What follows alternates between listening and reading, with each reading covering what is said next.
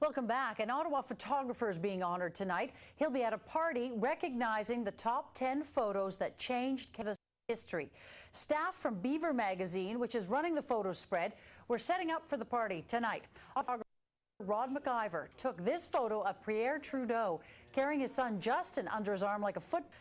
The photo is praised by the magazine for showing the intimate side of the former Prime Minister. The photographer says he's happy his photo showed a part of how Trudeau influenced Canada.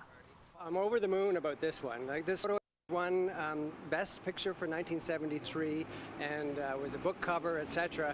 But this is the icing on the cake to be listed as one of the 10 photographs that affected Canada or influenced Canada.